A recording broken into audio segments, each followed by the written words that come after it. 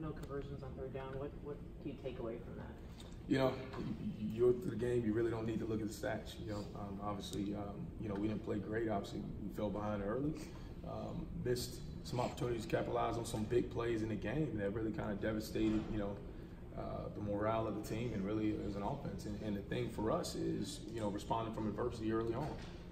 You know, you look at it, we've had three opening drives that have all ended in fumbles, you know, and we've got to learn how to respond in those situations when we face adversity. And so, you know, there was, you know, statistics at the end of the game really didn't matter. You know, I think we kind of saw it. You know, I felt the pain for the kids when you're able to go in that locker room and look in their eyes and see, you know, what they're going through and how they feel. You know, it hurt. You know, it's one of those feelings that you never want to experience again, and one that hopefully takes away from it, and really shows everyone, you know, the importance of everything and every little detail that we stress and emphasize. In your opinion, are the fumbles happenstance, or is it something mentally weighing on them that they're thinking about? You know, we've devoted so much time. It's uncharacteristic. It really is. You know, when you look at the time that we devote to ball security, you know, there's no. I wish I had an answer. If I had the answer, we probably wouldn't be occurring right now. And, you know, let me say this too. I know each and every one of those young men that have had the ball in their hand, they don't want to put the ball on the ground. And so, you know, I don't blame them. I feel for them, but something that we've got to overcome.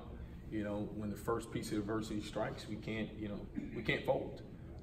And it's a little bit of, it's become a little bit of an issue that we've put our team in some bad positions, you know, with so many of them being so early. And so, you know, we just got to keep, you know, we got to keep stressing the importance of the details of ball security.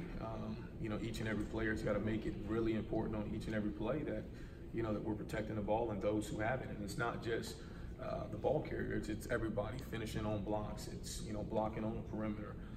It's blocking the secondary players so guys don't get hit at the second level. And so, but it's definitely devastating to go through, and we just got to find a way. You know, we lost the game on Saturday. We can't let it beat us twice. You know, and you know, facing the players in the locker room, and the thing I told them on Monday is we got to be ready to move on.